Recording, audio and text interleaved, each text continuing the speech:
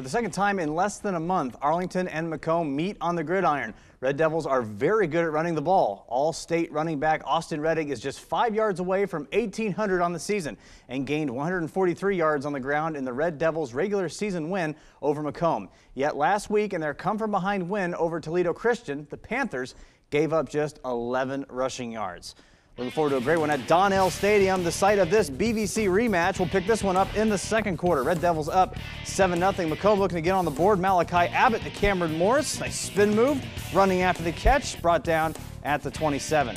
Next play. We're going to see Abbott fake the handoff, and he's wrapped up in the backfield by Hunter Bernhardt. Nice defensive play. So McComb will try the air once again.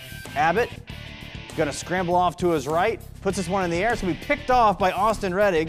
The running back getting the big turnover for Arlington.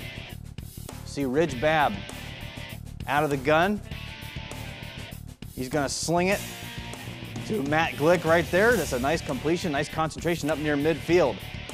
And we'll see Babb on the keeper. Can run it as well as throw it. He's out across midfield.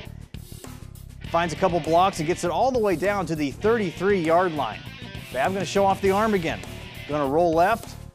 Heaves downfield for Aaron Starr. Got it. Touchdown Arlington. 34 yards on the pitch and catch.